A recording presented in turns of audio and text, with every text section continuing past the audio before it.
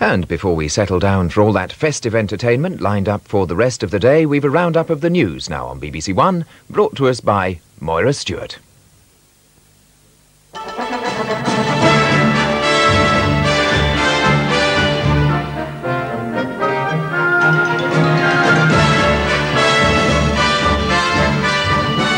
Iranian gunboats attack another merchant ship in the Gulf. HMS Scylla helps rescue her crew of 20.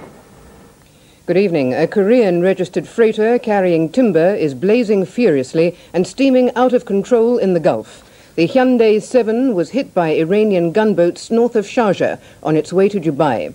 The crew of about 20, some of them injured, were rescued by British and American helicopters and taken on board HMS Scylla.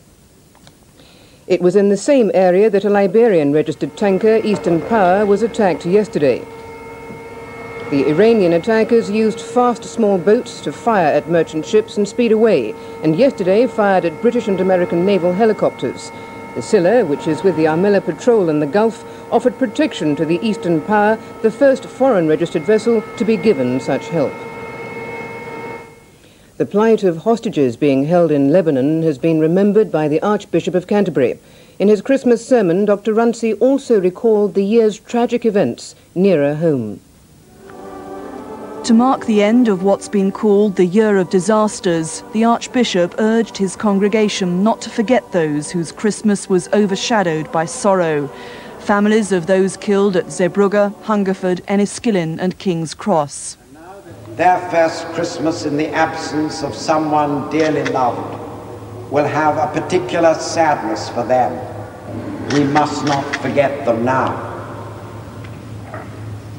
And I cannot forget, nor I expect can you, Terry Waite, John McCarthy and their fellow hostages. Dr. Runcie said he believed the hostages would sense the prayers of people in Britain were with them. The plight of Terry Waite and John McCarthy, plus Alec Collett, whose death was claimed last year by an Arab terrorist group, was also the subject of a televised appeal by Britain's ambassador in Beirut. For the families of the British hostages still held in Lebanon, it is a time of uncertainty, of anguish, and an empty place at the Christmas celebration. More Palestinians have been arrested by the Israeli army in the occupied territories. The continued protests meant that relatively few pilgrims went to Bethlehem for the traditional Christmas celebrations. Some apparently were afraid of trouble, others were deterred by heavy rain. Mass was celebrated as usual, but security was heavy there and in other parts of the West Bank. Cars were checked and metal detectors used. Hundreds of Palestinians have been arrested in the past 2 weeks of disturbances. In his Christmas message in Rome, Urbi et Orbi, to the city and the world, Pope John Paul warned that mankind should not believe it was self-sufficient. The truth of Christmas, he said, was that all people were the children of God. For the 10th Christmas of his pontificate, he sent out Christmas greetings in 51 languages, including English.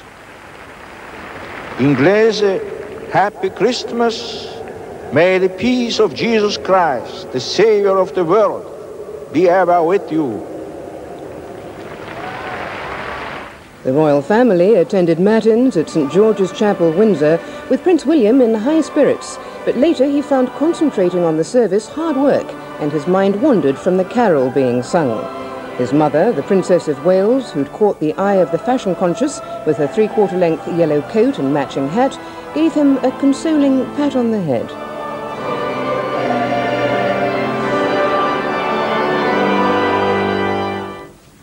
In her Christmas message, the Queen said that a Christian example of forgiveness had been given to everyone by Gordon Wilson, whose daughter Marie was killed at Enniskillen on Remembrance Sunday. The Queen said that loyalty was sometimes corroded into bigotry and violence.